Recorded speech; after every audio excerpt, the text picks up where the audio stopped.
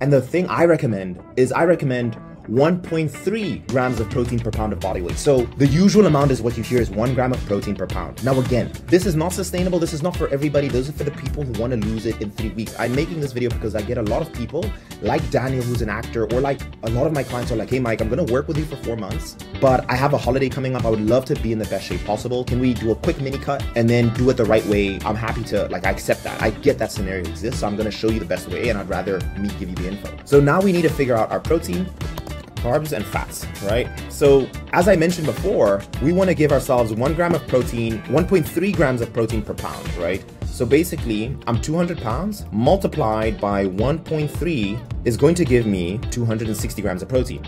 Now, what are the benefits? Why this? Protein is very, very filling. So this is one of the first things we're going to do to be able to counteract the aggressive deficit, right? Protein is the most filling out of the 3 macros, and it will help make this more sustainable. The second thing is we want to avoid losing muscle mass during this time. So being more on the higher side can give us a little bit more guarantee and a leeway. And finally, protein also has the highest thermic effect of food, which is the sexy way of saying your body burns the most calories breaking down protein compared to carbs and fats.